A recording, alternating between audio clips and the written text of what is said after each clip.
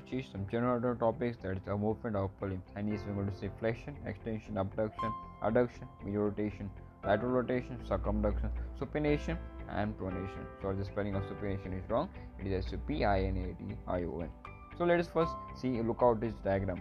So many of the people think, what is hand? If I ask anyone what is hand, people will say it's a full hand. No, hand is only the lower part. There's a palm region and the phalanges, and it's divided into arm, forearm, and hand. Arm is the part which start from the deltoid till the elbow joint, and from the elbow joint till the carpal, it's called as a forearm. And after that, carpals, metacarpal, phalanges are involved in the arm.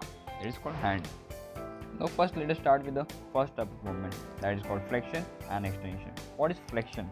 Flexion, as you can see in the diagram, as flexion, the person is doing exercise and is pulling the dumbbells towards the forearm. That is called flexion. That is bending of the arm towards the forearm is called flexion. And the second diagram, second is the lateral rotation movement, is extension. And when a person is relaxing his arm away from the forearm, is called an extension. And it is an easy type of movement. Flexion and extension are opposite to each other. When you flex, it is obviously required extension. Flexion is done by the flexor muscles and extension done by the extension muscle. This is the point which I will teach you in the next class or in the later talk. So now let's come out to the third. It's abduction and abduction and adduction. What is abduction? The term only says abduction means away.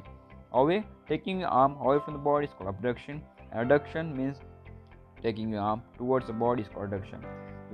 See, as you can see in the diagram, the person is doing abduction as well as adduction. Abduction means taking away your arm away from the body. Adduction means taking your arm towards the body. Like what if we take an example?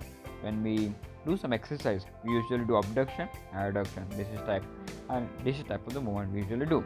So abduction, adduction, the term only give you the answer. Most of the answer you get by your own terms, like medial, lateral, abduction, adduction. As you can see the diagram. So now let's come on to the fifth type of movement. Now that is lateral and medial rotation. What is lateral and medial? The word only says what is lateral, medial. Lateral means away, medial means towards the medial side. Now I will come to the slide. Okay, see, this is the slide for lateral rotation. Lateral means towards away from the body.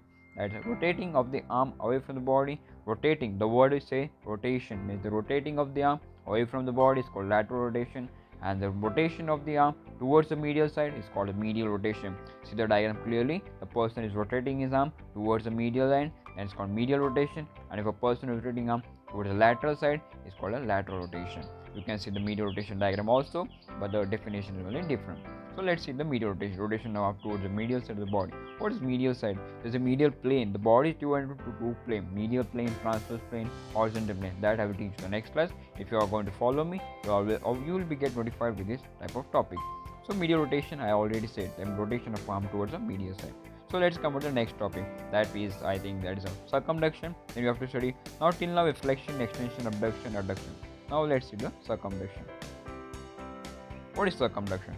It's rotating off in 360 degree. This will involve all types of rotation: abduction, adduction, extension, and flexion. Usually when you play cricket and when you do bowling, then you are using this type of the movement, in which we are using the scapula, the shoulder back muscles, and your arm muscles. If you in all the type of movement, abduction, flexion, extension. See the diagram, you understand what is the abduction, what is flexion, what is extension, adduction. See the second diagram, you can see the person is rotating in arm 360 degree. Okay, let's come on to the next one. This is pronation. What is pronation? Pronation means like when you keep your palm towards downward. It's a priest pronate. Supination is like when a beggar supinate. Okay, thank you for watching our video. If you have any doubt, you can contact us through Instagram. Thank you.